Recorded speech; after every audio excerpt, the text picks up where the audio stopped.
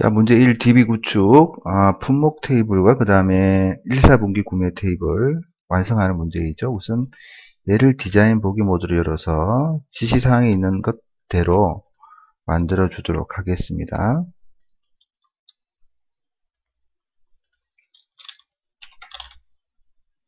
자, 이렇게 지정을 해주면 되고요.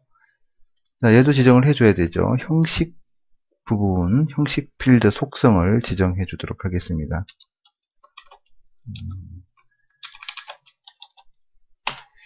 자, 이렇게 지정해주고 닫고 얘를 눌러서 변경한 내용 저장해주고요. 그 다음에 1, 4분기 구매 자 열어서 여기에 자 여기 순번을 추가를 하나 필드를 해주는 거죠. 데이트 형식은 이렇게 지정을 해주고요. 그 다음에 여기에 대해서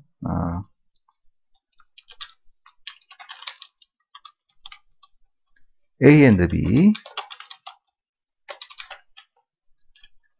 자, 기준이 되는 날짜를 정확하게 문제에 나온 대로 집어넣어 주면 되겠죠.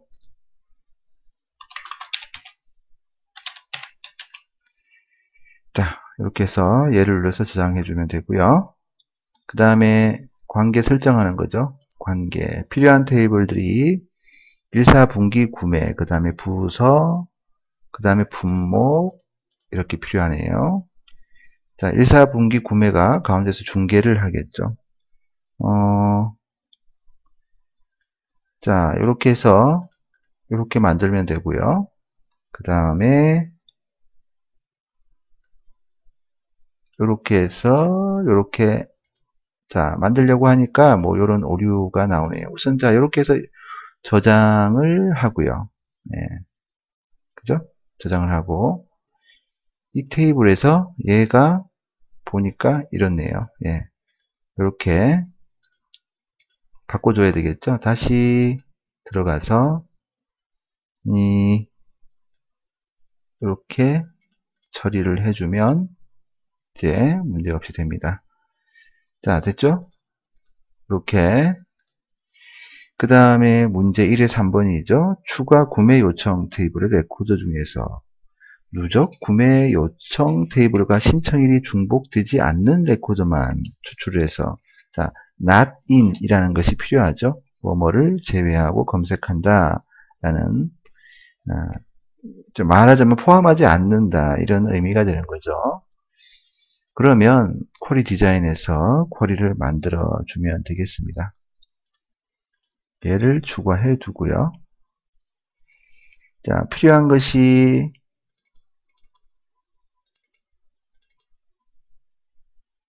자, 이렇게 필요하고 이 쿼리의 유형을 이렇게 바꿔주고요.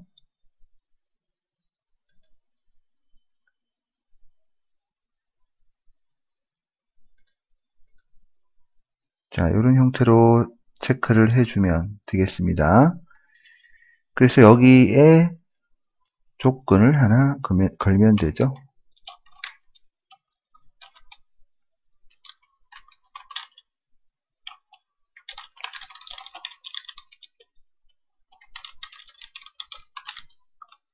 자, 이런 형태로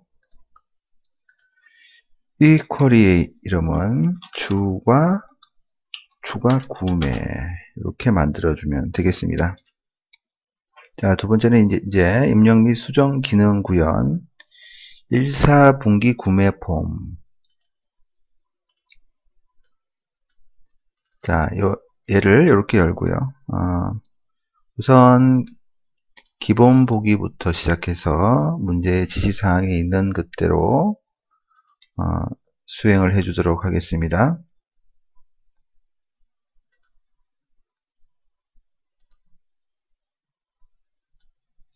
자, 얘는 그 왼쪽부터 차례대로 탭이 정지할 수 있도록 탭 순서를 설정하라 라고 했기 때문에 이렇게 인덱스를 지정해 주도록 하겠습니다.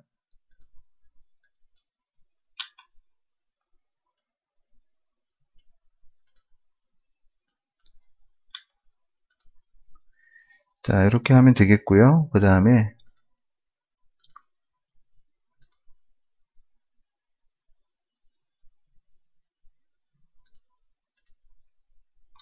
자, 여기 포맷 함수 사용하라고 했으니까 이런 형태로 처리를 해주면 되겠죠.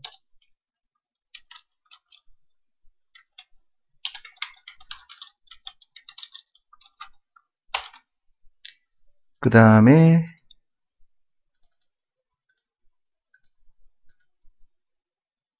컨트롤 원본 지정해 주고요. 그 다음에 여기에도 컨트롤 원본을 지정해 주면 되겠습니다.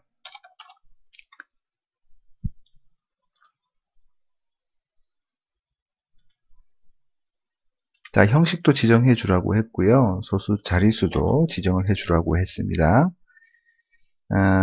자, 이렇게 하면 되겠고요. 얘를 닫고 얘를 눌러서 저장을 우선 해 주도록 하죠. 다시 얘를 열어볼까요? 열어놓고 자, CMB 신청 부서라는 것이 있는데 이것을 콤보 상자로 변경을 하도록 합니다. 그 다음에 이것에 행 원본을 테이블로부터 가져오는 거죠.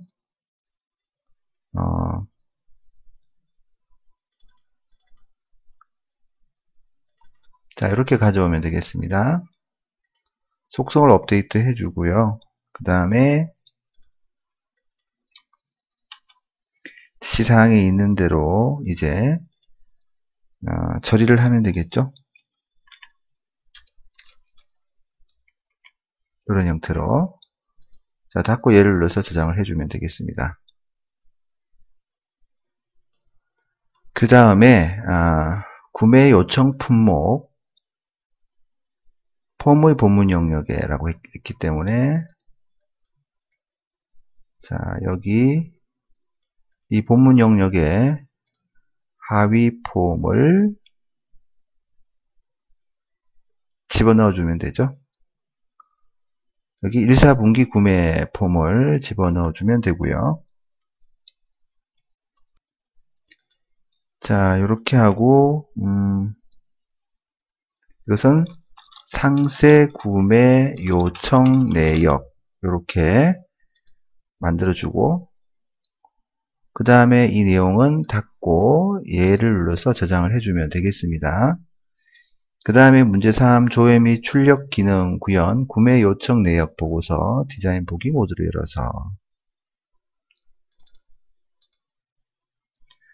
지시사항이 있는 대로 이행을 해주면 되겠죠. 자, 우선 레이블을 하나 생성을 해야 됩니다. 미리 보기 그림을 보면서 만들어주면 되겠죠. 자, 레이블을 선택을 하고 이렇게 한 다음에 이렇게 텍스트를 입력을 하도록 하고요.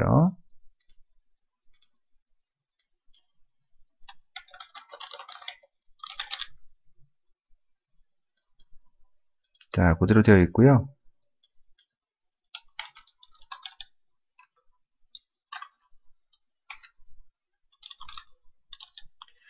자, 이렇게 해주면 되겠죠. 그 다음에 분목 기준으로 오름차순 정렬하고요.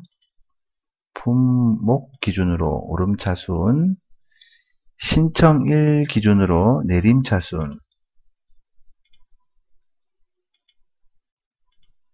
이렇게 정렬을 해주면 되겠죠. 예, 이렇게 정렬을 해주도록 하고요. 그 다음에 이제 컨트롤 원본 설정하는 문제들입니다.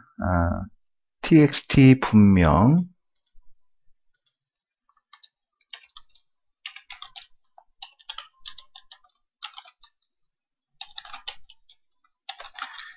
함수의 인수를 지정을 해주고요. 문제에서 지시한 대로 자, 먼저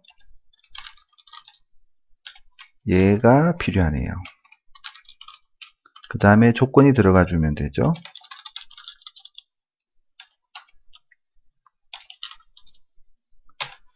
이런 식으로 처리를 해주면 되겠습니다. 자, 그 다음에 txt 부서명도 컨트롤 원본이 들어가야 되는데요. 자, 미리 보기 그림에 나오는 것처럼 보이도록 그렇게 나타내라 라는 문제이죠. 텍스트와 연결할 때 엔드 연산자를 사용해주고 하고 텍스트는 큰 따옴표로 처리를 묶어서 처리를 해준다라는 것이고요. and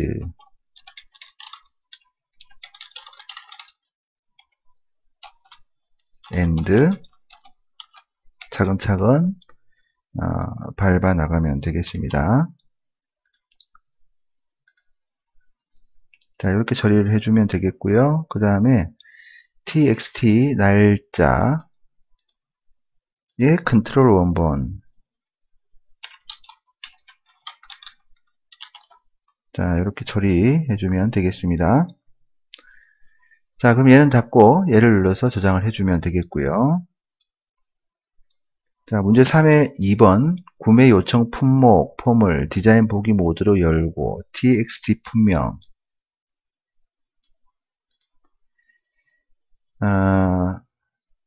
자, 이것을 클릭하면 일어나는 일이기 때문에 on클릭에 대해서 이벤트 프로시저를 작성해 주면 되겠죠. 자, 이거를 이용해 줘라 라고 했고요. 조건을 적어주면 되죠. 포함해서 해라 라고 했기 때문에.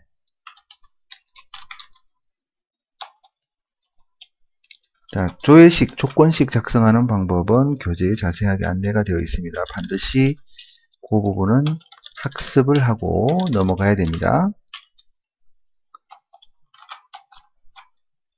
자, 왜 이렇게 하는지에 대한 자세한 설명이 있으니까 참고를 하도록 하고요. 자, 그 다음에 역시 구매 요청 품목 폼 몰입글의 3월 내역 보기. 이 3월 내역 보기.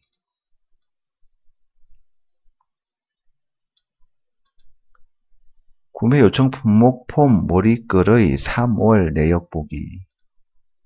얘를 얘기하는 것 같네요. CMD 보고서. 얘를 클릭하면 일어나는 일인데 이번에는 매크로로 작성을 해라 라고 했습니다. 자, 보고서 열려라 라고 했기 때문에 선택을 해주면 되고요. 이것의 이름은 이 보고서밖에 없으니까. 그 다음에 조건이 들어가죠.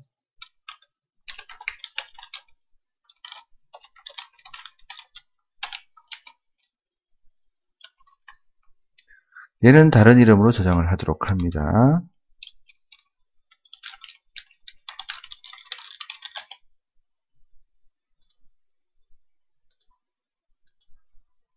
자, 이렇게 되도록 처리를 하고요.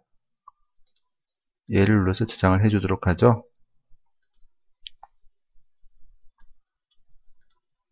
자, 이렇게 들어가 있는 것을 꼭 확인을 해야 되겠습니다. 이게 잘 안 들어갈 때가 있어요. 그 다음에 이제 문제사 처리 기능 구현. 첫 번째 1, 4분기 구매 테이블을 이용해서 작업을 해라.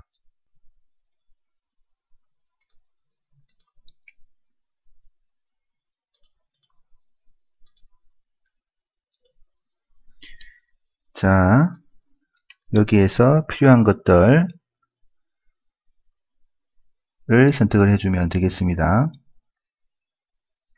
자, 함수를 우선 이용을 해야 되고요. 그러면 여기에 자, 꽤 긴 식이 들어가 줘야 되겠네요. 미리 보기 그림을 참조해서 얼라이어스 별명을 하나 만들어 주고요.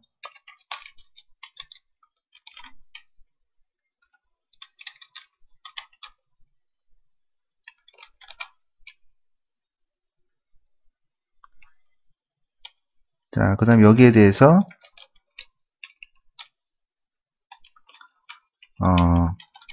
일요일, 월요일, 화요일 그런 식으로 들어가겠죠. 그죠? 네, 우선 이렇게 해놓고 그 다음에 weekday 함수로 처리를 하기 위해서 여기에 필드가 들어가 주고요. 이것에 나온 결과에 따라서 추저함수에서 뿌려주면 되는 거죠. 그렇죠? 예. 월요일, 화요일, 수요일, 목요일, 금요일, 토요일. 수요일, 목요일, 금요일, 토요일. 자, 복잡한 듯 보이지만 사실 복잡한 것은 아니죠. 네. 자, 이렇게 처리를 해주고요. 그 다음에 이제 나머지 필요한 것들을 추가를 해주면 되겠죠. 자, 수량과 금액이 필요하네요. 수량과 금액이 필요하고, 또 묶어야 되겠네. 묶고, 수량에 대해서는, 자, 평균으로 묶어주고, 그 다음에 금액도 평균으로 묶어주고, 정렬이 필요한데, 얘는,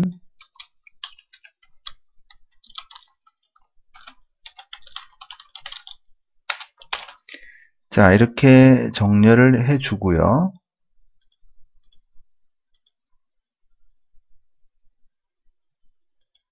자, 이렇게 정렬을 해주고, 얘는 나타나면 안 되죠. 그냥 정렬에만 관련이 되어 있는 부분이고요.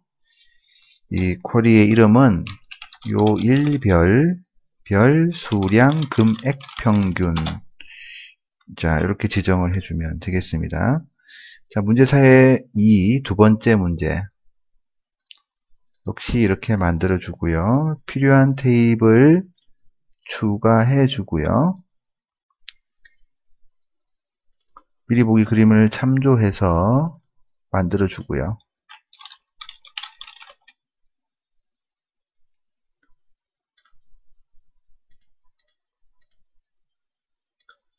자, 이렇게 만들어주면 되겠죠?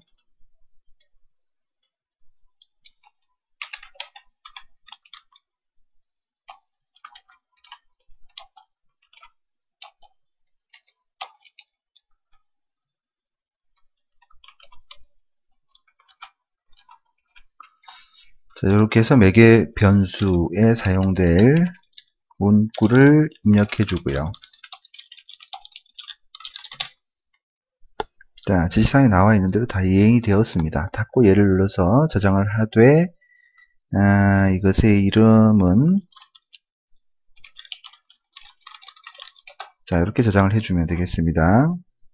그 다음에 이 폼을 디자인 보기 모드로 열고, 속성 시트에서 찾아보면 되겠죠.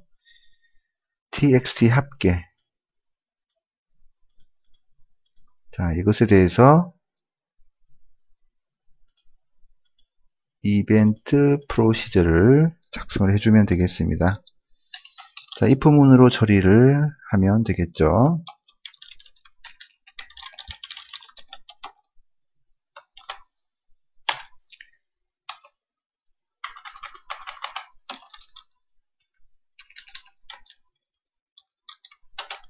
자, 이런 경우에 메시지 박스를 뿌려줍니다.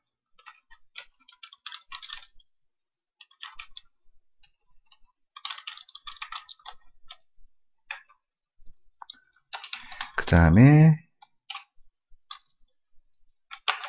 이런 인수들이 필요하죠.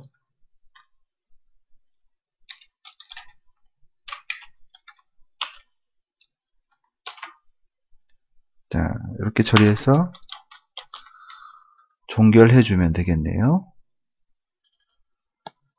자, 닫고 얘를 눌러서 변경한 내용을 저장을 해주면 되겠습니다.